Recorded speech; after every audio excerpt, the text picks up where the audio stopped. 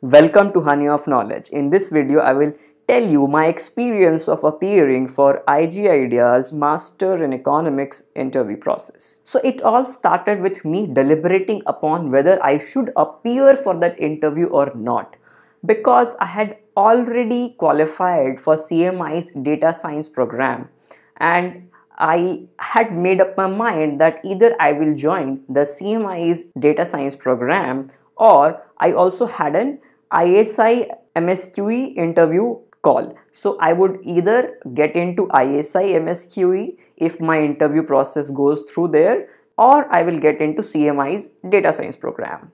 But after a bit of thought, I came to the conclusion that in a previous year, I had missed the IGIDR interview cutoff by 0.6 marks. So I thought that maybe this time if I have not missed that interview cutoff, I should get that experience, because any interview experience is not going to take anything away. It will generally teach me something about myself.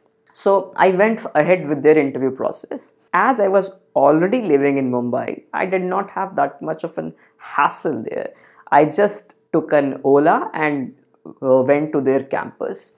It was roughly around 30 minutes of ride to the campus. After I reached there, all of us were asked to get seated in an auditorium. Now in that auditorium, there were, I would say, roughly around 100 odd people. Now I don't remember the exact count, but this is what my estimate says. Now obviously the people were all across from India, so you had a good understanding of which people are going to get selected to ISI and they are going to leave their IGIDR calls. So when they leave their IGIDR calls, you will get an admission offer from IGIDR if you are in the wait list. So these were the conversations going on there. Plus people were coming from their interview. They were sharing their questions, and largely I was kind of wanting to get done with that process, because I had reached there quite early in the morning and my interview was not happening for a long amount of time. So I just wanted to get that thing done. Now my turn came very late in the evening, somewhere around 4 or 5. I mean, I'm saying it late because I reached there quite early in the morning, 8 or 9. Now when I entered the interview room, there were like 7 to 8 people. They were all sitting in a semicircular position. Now they started asking me questions. The first question which I remember as of now is they asked me about myself, which was a pretty standard question, and I gave them a well prepared answer.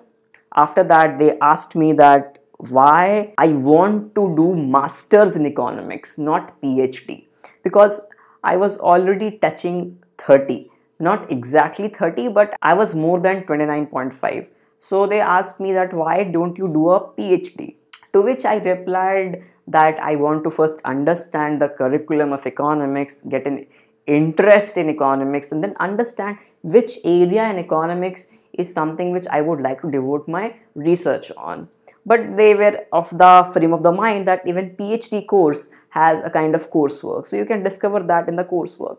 But yes, the conversation went like that. They were trying to sell me the idea that I should do a PhD rather than a master's, and I was trying to give them arguments as to why I do not want to do a PhD but a master's in economics. Then the conversation went ahead. Now I was asked few questions on economics. Now the questions were mainly in macro, because the professor who started asking me probably must be in macro.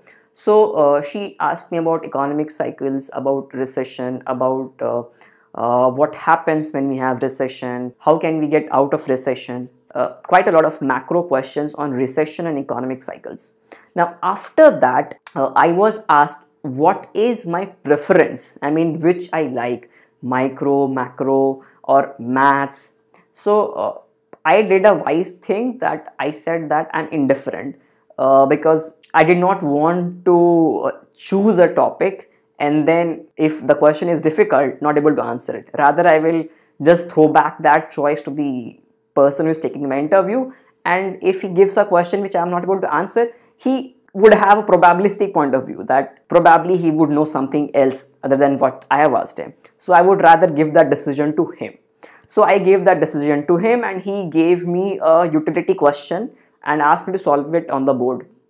Now that question was not that difficult, but I don't understand that what happened at that point of time, that I was not able to get the answer to that question. It was something related to utility maximization and things like those.